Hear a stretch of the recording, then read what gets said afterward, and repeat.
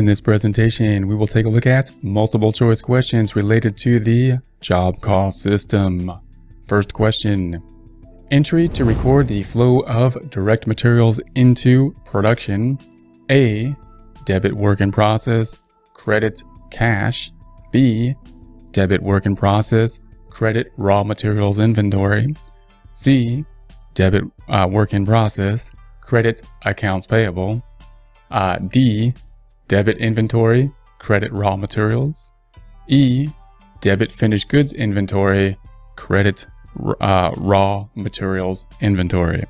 Let's go through this again using the process of elimination. Entry to record the flow of direct materials into production. Now, if we compare these answers, often we can use them and try to say, okay, what's similar between these types of answers, and that can help us to narrow down on what the most likely answer will be. Support accounting instruction by clicking the link below, giving you a free month membership to all of the content on our website, broken out by category, further broken out by course. Each course then organized in a logical, reasonable fashion, making it much more easy to find what you need than can be done on a YouTube page. We also include added resources such as Excel practice problems, PDF files, and more, like QuickBooks backup files when applicable. So once again, click the link below for a free month membership to our website and all the content on it. So for example, the first three are debiting work in process, and those are all the same. So we would think, well, that's probably it could be wrong. Maybe they had three that are all the same, and that's not the right answer. But typically when they do that, it's because that's a piece of the answer. And D says it's a debit to inventory, and E says a debit to finished goods inventory. So these aren't similar even in amongst themselves. So I would think then just by that, we can basically say that it's probably going to be A through C. And just to double check, I mean, if we look at D, debit inventory, that's kind of a vague answer, because when we're in a production process, there's different kinds of inventory. It's either materials, or it's work in process, or it's finished goods inventory. Debiting just inventory is not really an account. I mean, it's not really a detailed account. It doesn't tell us what the account actually is, because there's three components of inventory. And we're going to credit raw materials, which is possible, right? But that's why it's not D. I mean, and again, you could say D is correct technically. You might say, well, we are debiting a type of inventory account. It's going to be either work in process, finished goods, or raw materials. But again, you're probably going to lose that argument, because this account is not really detailed enough to give us information. And then E says debit finished goods inventory and credit raw materials inventory. And we're not going to debit finished goods inventory because we're just putting the goods into production. They're not finished yet because we haven't finished them yet. So it's not going to be those two. We're down to A, B, and C then. A says direct debit work in process and credit cash. So I'll keep that for now. B says debit work in process, credit raw materials inventory. I'll keep that for now. And C says debit work in process and credit accounts payable. And that sounds kind of not quite right, because we're not going to just purchase it.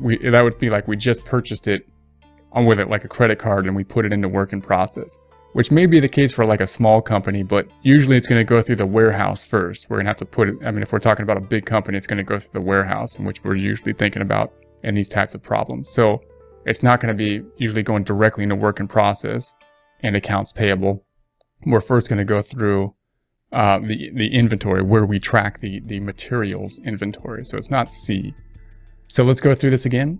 Entry to record the flow of direct materials into production is either A or B. Either debit work in process and credit cash, or debit work in process and credit raw materials. And again, A and C, notice, are very similar here, because that would be us putting it directly into the work in process at the time that we purchased the materials.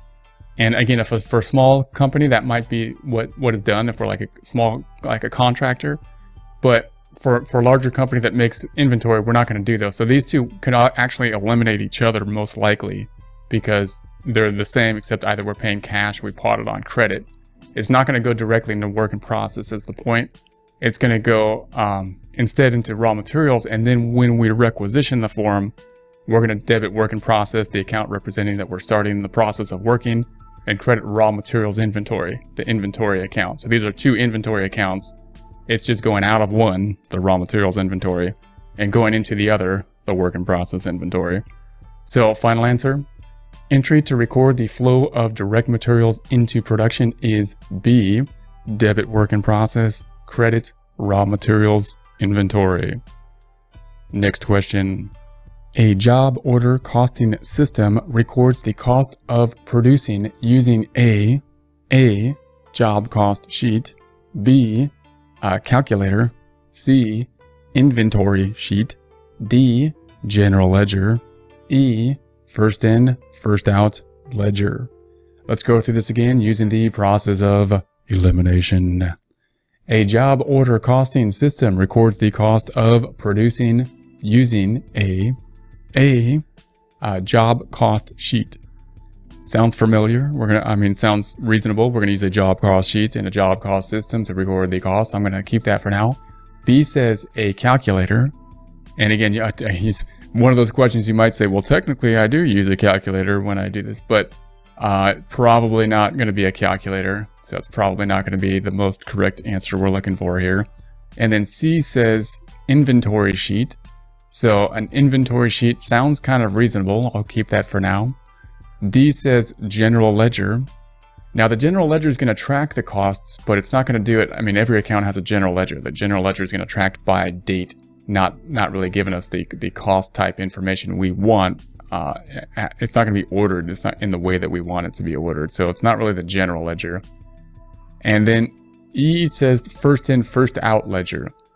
And it's that first in, first out is a system we use when we do the merchandising company. We might use it in the materials section, but it's not going to really track all the jobs. That would be maybe something we use in the warehouse when we track the materials, because we have to use a cost flow assumption like first in, first out, last in, first out, or average, but not for all the costs.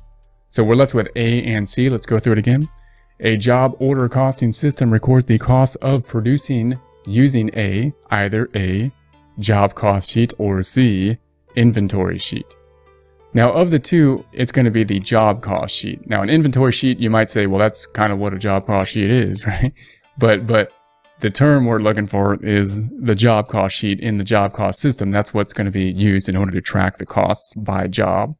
So final answer, a job order costing system records the costs of producing using a job cost sheet.